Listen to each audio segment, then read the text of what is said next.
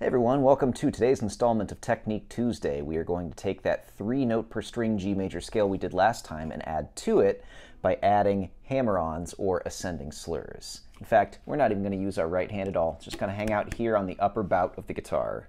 So, we're just going to start by hammering or quickly tapping our first finger on the 3rd fret or on our G note.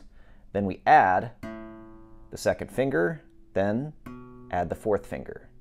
And we continue on just like that. So try going all the way up the scale just using hammer-ons, using your left hand only, and it's a lot harder on an acoustic guitar.